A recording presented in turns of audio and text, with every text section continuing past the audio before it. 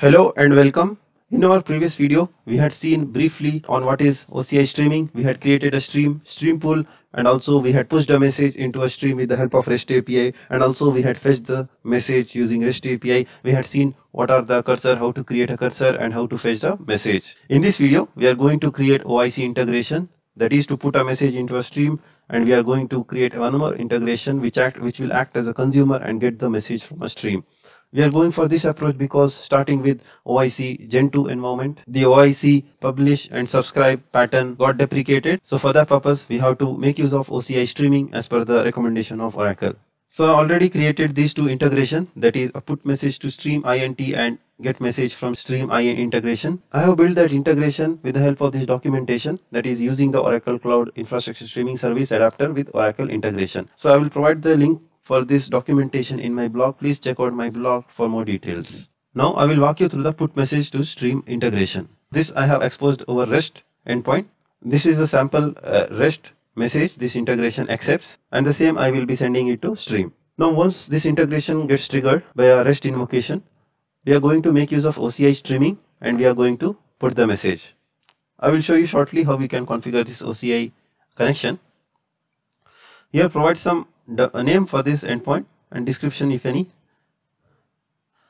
From the selection, we have to select this public messages to stream. In the next window, it will ask for the stream name. We have to select the stream name. So if you are having multiple streams created in the OCI streaming, it will ask for those. Specify the partition. If you want to specify a partition in which your message should go, then you can provide it over here. As I had only one partition for my stream, I made it default because it will always go for 0. Specify the message structure. I have provided as, if not it will go as a binary. I have provided the schema for this JSON. In the next step, do you want to specify the headers for the message? I have provided S. If you want to send a headers, then you can provide it over here. As I told, I have uploaded that JSON file over here in order to construct the message, and this is the dummy header what I am passing. That's it in the configuration. So once we are sending the message in the mapper, it's one-to-one mapping. What I'm getting in the request I'm sending, and in header I'm passing some dummy value and I'm mapping. So that's it in put message. Now let me show you the get message from stream integration. In ideal case, this should be created as a scheduled integration, but I have created as a REST. It's your personal choice. If you are having any cron job running, then you can expose it as a REST and someone else might trigger this integration as an event. If not, you can create a scheduled integration and schedule it to run at a specified frequency. Now, in order to configure this as a get message, I have made use of OCI streaming connection. I have provided some name over here. In the operation, there are two operations: consume message from stream and consume message from stream by offset. If you want to fetch the message by a particular offset value, then you can go for that option as well. I'm going for this consume message from stream. Click on this next. So here we have to select the stream from which we are going to fetch the message. We have to specify the partition. As I have only one partition, I have mentioned it over here 0. And if you are looking for some other partition, you can mention it over while configuring this connection. You can select as a default, then that will consider all the available partition for the selected stream. So maximum number of records to be fetched I have made as 10. Do you want to specify the message structure? I have provided as no. If you are getting a common message or the structure of message every time, then you can provide the message over here, message structure. If not, it's a variable thing, then you can select no.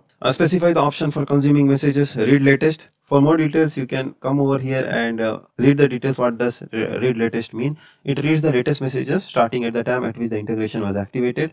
Read from beginning means select to read the messages from the beginning. As an example, if you select to read from the beginning and have activated the integration, then it will read the 20 records, and next schedule run it will pick next 20, and in the next it will read next 20. In this case, it will read all the messages. Opening this in a view mode.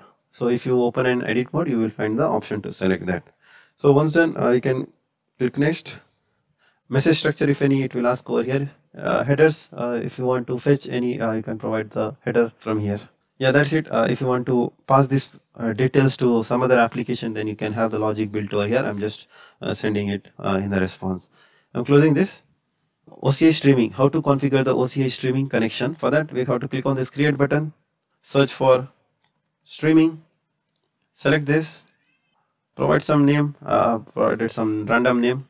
A bootstrap server, you have to provide it over here. Username, password, trust store. Coming to server, bootstrap server details, username and the password. These details you can find in your OCI streaming. If you go for this stream pool, under stream pool you have to select your appropriate stream pool for the stream. You have to select this Kafka connection settings.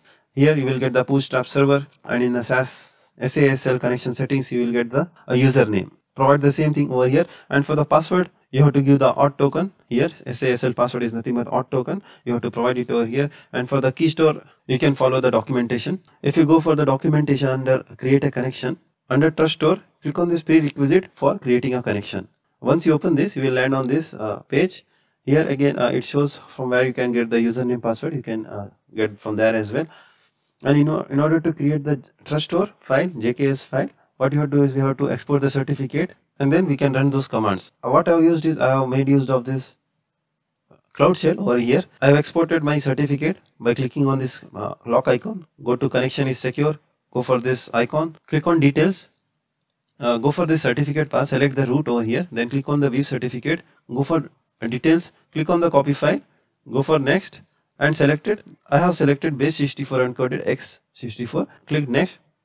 Browse where you want to save this file and click on next and save the file. Once you get the CR file, you have to upload it to over here and run the commands as it is mentioned over here.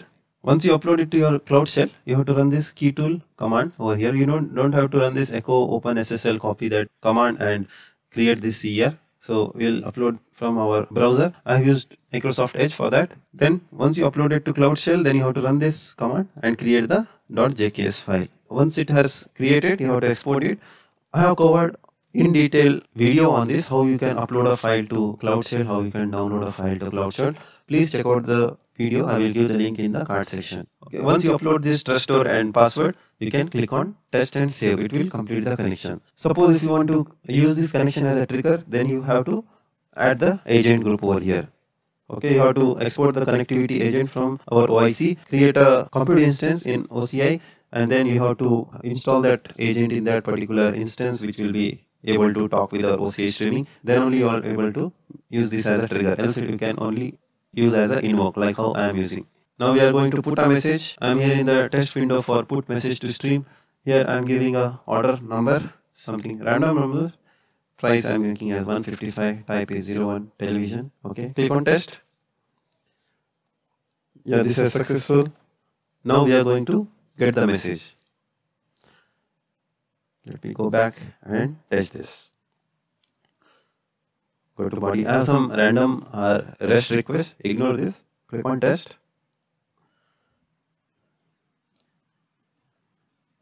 This is the request with which I had triggered. There are two messages. I have made this integration to return the messages in a list. One is this quick brown fox jumped over the lazy dog. This I tested just now over Postman. Okay, this is what I had pushed from our put integration, where our order ID was 12347, price was 155, and the product name was television.